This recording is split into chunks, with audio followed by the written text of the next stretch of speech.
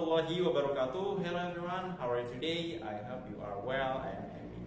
Welcome back to Great Free Channel with Mr. Hadi. And now we're going to learn about telling the time.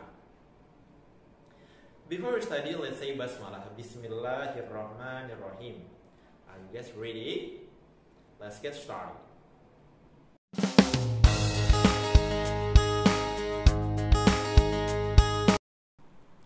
Hello guys, I have a clock here, and every clock has two different kinds of hand. First is short hand, and the second is long hand. Short hand and long hand. Short hand show you to the hour, and long hand show you to the minute. One more time.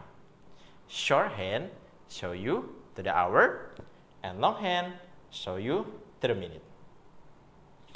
And now we're going to learn about pass. Pass is when the long hand of this clock show you to the right side of this clock. Start from minute 1 till minute 30. For example, what time is it? So you have to know about the formula. The formula is you have to say minute first, and then you gotta add pass and then hour. So the minute is 10. Can you see the long hand of this clock show you to the number 2, and it means 10 minutes. And then we add the pass and then hour, and the hour is 4. So it is 10 past 4. Another example. What time is it? So the formula is say minute first and then add past and hour. So the minute is 25, because the long hand of this clock show you to the number 5, and it means 25 minutes. And then we gotta add past and then hour. The hour is 8. So it is 25 past 8. And now we're going to learn about half. Half is when the long hand of this clock show you to the number 6.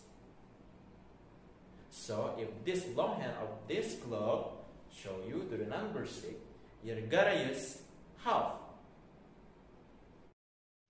For example, there is a blue side of this clock, and it means half. To answer this question, you have to remember about the formula.